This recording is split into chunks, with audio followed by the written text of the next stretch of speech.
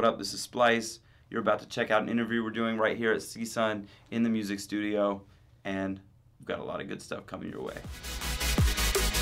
Bounce back like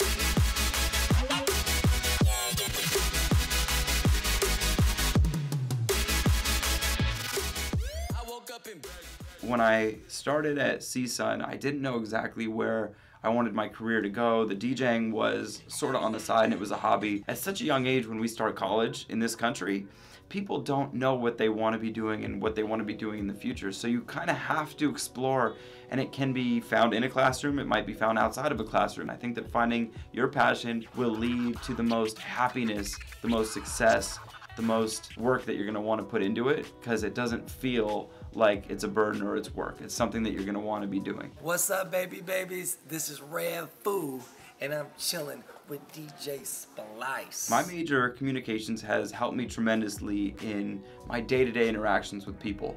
There were a lot of classes that I took where it focused on communicating, language, body language, eye contact, tone of voice. Here I am at the Freudian Sip on the CSUN campus, and this is some of the best coffee I've had in my whole life. I don't know how they do it, and I don't know what they put in it. This is called the Red Eye.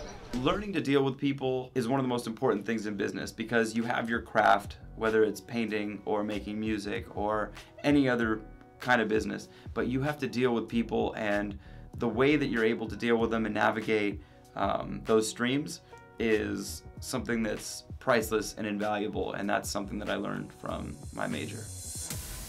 We see a movie once it's made, we see a commercial once it's made, we hear a song once it's made, but even a piece of clothing that we go buy at the store, we don't see the amount of work that went into that behind the scenes. And so just be careful about not being deceived by social media. Social media is perception. Keep in mind that behind the scenes, no matter how easy people make things look, there has been a lot of work, time, blood, sweat, and tears that went into that. So put in the work and you will get there.